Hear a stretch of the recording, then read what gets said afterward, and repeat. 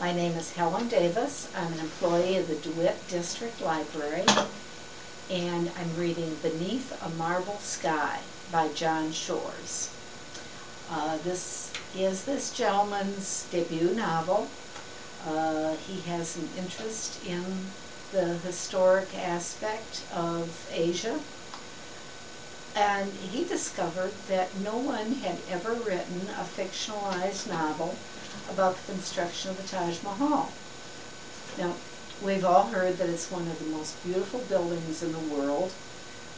Many of us know that it was built by a Shah as a mausoleum, a memorial for his wife. This happened in the 16th century. The name of the Shah was Shah Jahan. His wife was Mumtaz Mahal. His nickname actually was Taz, was the name that he called her, which kind of evolved into Taj. That's where the name comes from, Taj Mahal. The author has completely fictionalized the conflicts that the family went through. Now, Mumtaz Mahal was unusual for a woman in that era in that her husband trusted her implicitly, often went to her for advice, which he followed. But he had two sons that were competing for the throne upon his death.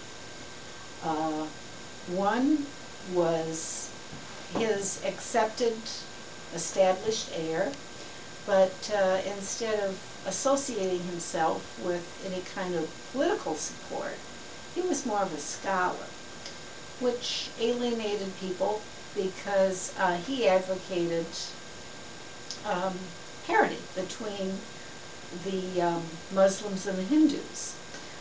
Their family was Muslim, which was a smaller population group in the area, but they were the controlling influence.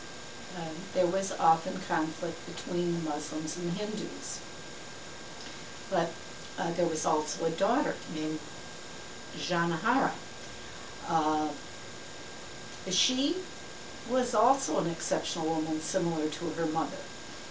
Although she was married very young to a man that her father wanted to court politically, whom she did not love at all.